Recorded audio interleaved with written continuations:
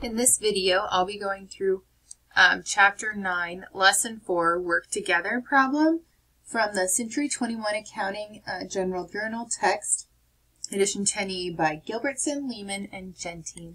All credit given to them for this problem and this text. So, the problem states that cash payments journal for gold and fabrics and the petty cash report are given in your working papers. I've put them here in this workbook. Your instructor, that's me, will guide you through the following example and save your work to complete the Work Together 9-5. So don't submit this yet. Using October of the current year, journalize these transactions on page 10 of the cash payments journal. Checks used as source documents are abbreviated with the letter C. Okay, so our transactions. October 2nd, wrote a check to Gilbertson Communications for the telephone bill, $124. Check number 521. So I'm going to look at my textbook versus this so I don't have to flip back and forth. And that is just page 266. But if you don't have your textbook, you can use this. I'm going to go to the Cash Payments Journal. And so the first one is October the 2nd. And we were told page 10 of this journal, so we'll go ahead and fill that in. Alright, first transaction was to Gilbertson Communications for the telephone bill. So I'm going to call that a utilities expense.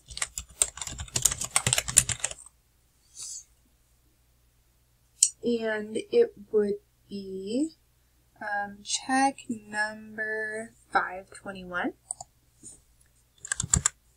According to the book, and it's $124. Which is going to be a general debit, and then, of course, a cash credit. I wonder why that's that way. We'll just format page right. Okay. And then, the third. Wrote a check on account to Gray Manufacturing covering purchase invoice number 532 for $1,640 less the 2% cash discount. Check number 522. And what we know, it's to Gray Manufacturing, Inc. And it was on the October the 3rd.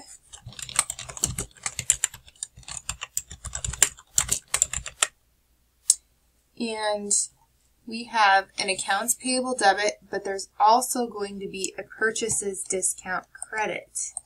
So, 2% cash discount of $1,640. So the whole amount will be here in the accounts payable debit, and the discount will be 0.02 or 2% times the $1,640, and the cash credit will be the total minus the $32.80.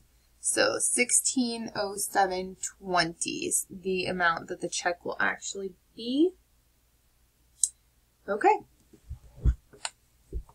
Let's see. The 9th, it says we wrote a check to LPF Manufacturing for merchandise. There's our hint. Because we're getting merchandise, it goes to purchases. We're paying cash for merchandise with a list price of $1,575, check 523, and the amount was $1,575 paid in cash, and then also it would be a purchases debit. Right there. Okay. Not number 12. The 12th. We wrote a check to Village Supply for office supplies. So we'll call this Supplies Office. And the check number was 524. Notice they're in order.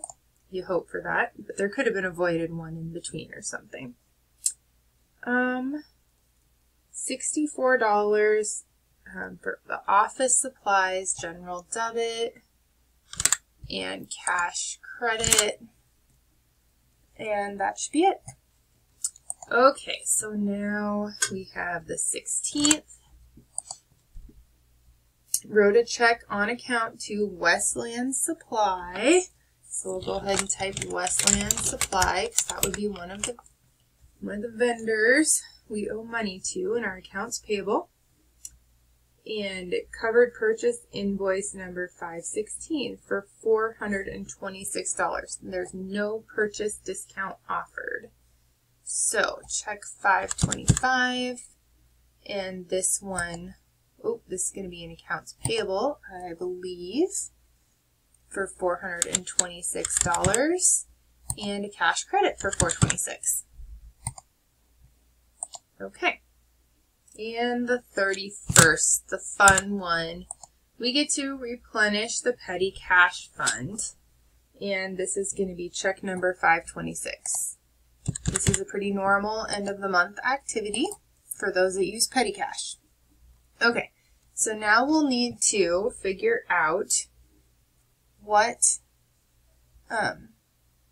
we paid for. So we'll go over to our petty cash report, and we can see here the date of 10/31, and what we've got to figure out is what did we pay for. So it looks like we did supplies office, supplies store, and miscellaneous for these three amounts.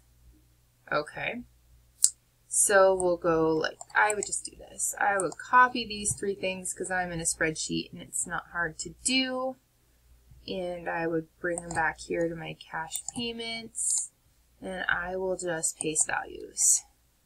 Right, so that goes right there.